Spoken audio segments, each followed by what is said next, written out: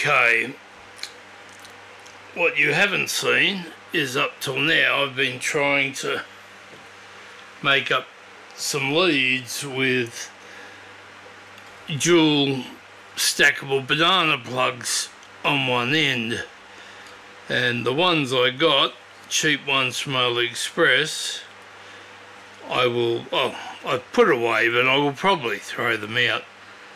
I was having all sorts of trouble and then I decided to get one, no soldering, no anything, simply trying to open it and then close it. Couldn't even get that done. Broke two of them, so I've ordered some made up. These are the leads I was trying to make. Can't get the bloody things closed, so useless. So I'm gonna throw that plug to the crapper. Come on, I think those are getting a bit blunt. That's alright, they're so cheap I bought a carton of them.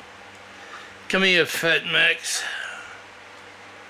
In case you ever wondered what these holes are for, you can actually usually stick another banana plug in there and make them a double, but when you've got one in the power supply you don't want to be pressing down horizontally like that. This is my favourite multimeter because it has auto power off.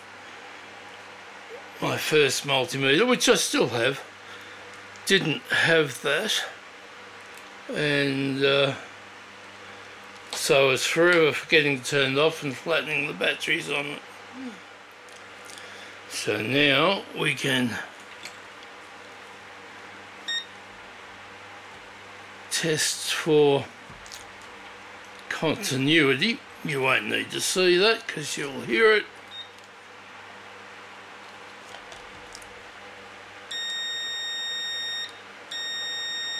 Okay, we have continuity in that lead. So that's one done.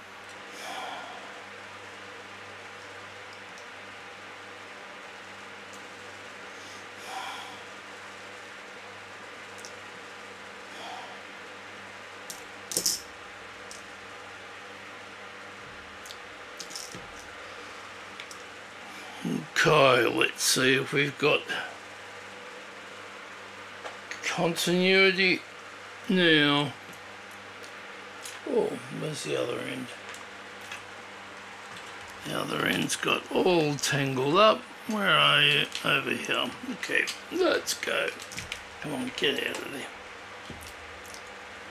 Okay. Continuity test. Yeah. Put you on that end.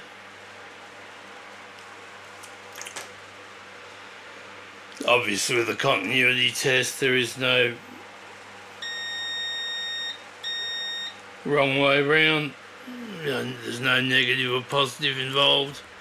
Just the flow of electrons.